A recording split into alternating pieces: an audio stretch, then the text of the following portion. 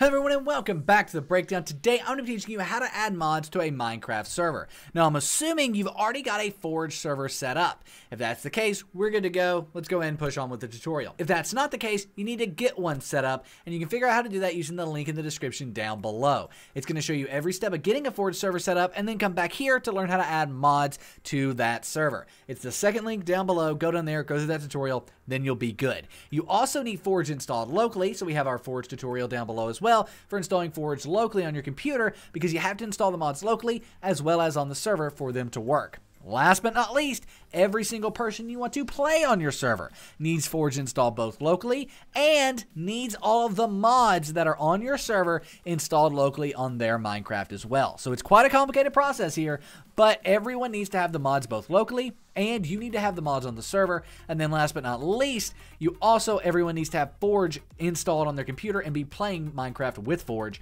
to join your server. So if that all sounds complicated, Apex Minecraft Hosting makes it a little bit easier. While you do have to have Forge mods installed on your server and Forge installed locally, at Apex you don't have to worry about hosting the server yourself. They host it on their hardware. All you got to do is add the mods to it. It's very, very simple and very, very easy. You can check out Apex at the first link down below, the breakdown.xyz/Apex, to get your Forge server up and running. We actually love and trust Apex so much that we host our own server on Apex Minecraft Hosting, play.breakdowncraft.com. That's our server. It's hosted on Apex 100%. So if you want to start your very own modded server in the quickest and easiest way possible, check out Apex at the first link down below, the breakdown.xyz/Apex. Nevertheless, let's go ahead and jump on into it. Again, we've already got our Forge server set up. Links down below on how to do that if you don't have it set up already.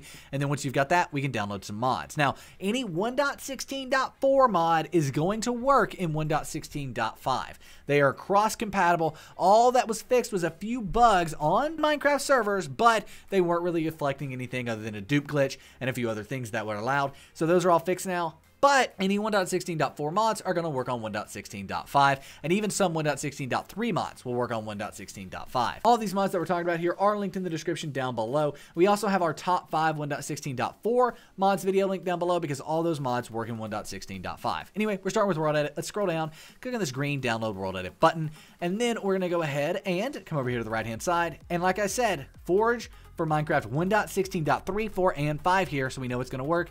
Click that orange download button, and it's going to download after a few seconds. Now, World Edit is a really, really cool mod that allows you to build stuff a lot easier than without it. We will need to keep this mod in the bottom left or save it in the center of your screen. So World Edit is a great builder mod. Next up, we're going to be installing Xero's minimap. As the title says, it's a minimap mod. Really, really cool mod. Scroll down here, click on that, and as you can see here, it adds in this cool minimap that you can customize and do all these changes to. Come over to the right-hand side, scroll down, and they actually do have an official 1.16.5 version, so we can go ahead and click the orange download button there to begin that download. It'll finish after a few seconds. There we go, our download's now finished. We can go ahead and click Keep in the bottom left, save it in the center of your screen on Mozilla Firefox, and last but not least, we're installing Iron Chest. Iron Chest, if we come here and click the orange yellow download button, it takes us here. We're going to come over to the right-hand side. The 1.16.4 version works in 1.16.5, so we can go ahead and click Download there. You know this process, but Iron Chest adds in cool customizable chests that allow you to add one chest that's bigger than a double chest. It's absolutely incredible. I'll show it off a little bit in game, and we want to keep that in the bottom left. So now that we have all these mods downloaded, they're here on our desktop. Now, if these aren't on your desktop, we need to add them to your desktop, and they're most likely in your downloads folder. To find that, click the little Windows icons in the top left of my screen, probably in the bottom left of your screen. Click on that little Windows icon in the top or bottom left, and then go ahead and type in Downloads. Now this downloads file folder, and in here you will find all of the mods. Go ahead and drag and drop them to your desktop just for ease of use. Now let's go ahead and get these installed on our server. To do that, we want to go ahead and double click on the Forge server here. When you do that, it's going to open up this, and you'll have this mods folder. If you don't have a mods folder, you don't have a Forge server, go start one with the link in the description down below. Open up your mods folder, and then go ahead and highlight all of these mods on your desktop, right click on them, click copy, and then come over here, right click, and click paste. Make sure all the mods you want to install are now pasted in your mods folder, and then if you want, you can go ahead and start your server. I'm going to delay that a second because I want to install these mods locally as well. Now, there's a few ways to do this. I normally teach opening up Minecraft and accessing the mods folder via Minecraft. But I'm not going to do that in this case. I'm going to show you how to do it the old-fashioned way, which is going to the mods folder directly. To do that, you want to click on the little Windows icon. Again, that's in the top left of my screen, probably in the bottom left of your screen.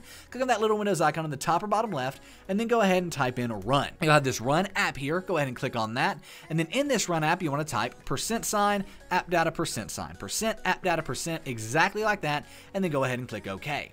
That's going to open up your roaming folder here, and in here you'll have your .minecraft folder. Then in here you should have a mods folder. If you don't have a mods folder, go ahead and create one. Just title it mods, MODS, all lowercase, exactly like that. Open up your mods folder and now highlight all of the mods that you added to your server and drag and drop them into your mods folder as well.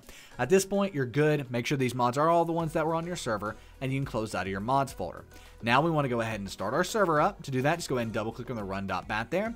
And then we also want to go ahead and open up Minecraft. But make sure you're opening up Minecraft with Forge. So as you can see here, we have this Forge profile. Click on that and click play. I do have a custom profile that's also Forge. I just do that for resolution. We can go ahead and click play on that. And now Minecraft is going to open up with our mods installed, as well as our server is starting with those mods as well. It's pretty resource intensive to start the server, so I'm going to do a quick jump cut and I'll meet you on the main menu. So here we are. We did open this up and it did say a mod was outdated. That's okay. We know that. Don't show this again. We're good. Now, once we click on mods here, we can see all the mods we have on our server are installed here. They are also installed in our server, but basically it's not gonna have. It's hard to you can't see that on your server, but they are installed. You can actually see World Edit was telling us, it was doing something there. If we go ahead and click on multiplayer here, I'm just gonna direct connect to our local server because that's what this is on. And when we join in, all of our mods will be active. Anyone who joins your server must have those mods installed locally. What we did with %appdata% in the run folder and all that has to be done by anyone who joins your server. Now, as you can see, Xero's minimap has installed there. I believe if we hit M, or is it P? There's a bunch of different commands for Xero's minimap, and I don't exactly know what that. Okay, there we go. So this is going to allow us to set a waypoint. So we can set this as spawn. Confirm, done, and now we have the spawn waypoint there. There's also a lot of other commands. There we go. Y is going to be able to change all of the different commands with this minimap. There is a lot of them.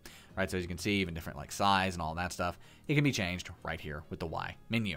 But nevertheless, we've got that. So Xero's minimap is working. We can do //wand, and that's something that I did expect. So wand is only going to work for ops. So you need to come over here and op yourself in your server via the console. Op, oh, I mistyped, op, and then Nix Games. There we go.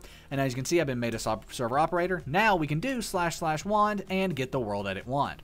As always, we're going to do something a little weird, but we got to be careful because, yeah, game mode creative. So we got to be careful because this could crash our server. So we're going to be a little careful with this one. Let's come up here and come over here. And let's turn all this grass block to diamond. So / replace grass block with diamond block. Boom. And then let's go ahead and do the dirt block with gold. So dirt, right, so with gold block. And then let's go ahead and do the stone with redstone. So stone, redstone, redstone block.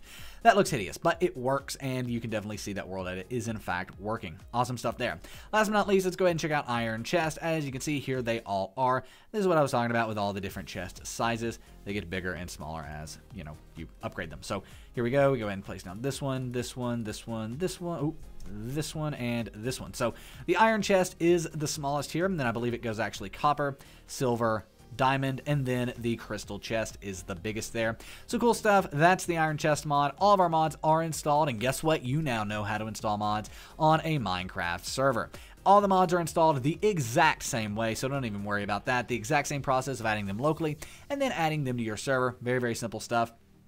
It needs to be done with all mods. I do encourage you to create a mod pack on CurseForge or something like that for your mods to make it just so much easier to be able to actually get people playing on your server when they can just download it from the CurseForge launcher instead of actually, having to go and install that manually. But let's just say you and a few friends, you can easily do that. But nevertheless, thank you all so much for watching. If you did enjoy the video, give it a thumbs up, subscribe to the channel for more awesome content every single day of the week, and come join us on the best Minecraft server out there, play.breakdowncraft.com. We have grief-protected survival, custom skyblock that's brand spanking new. Come play with this.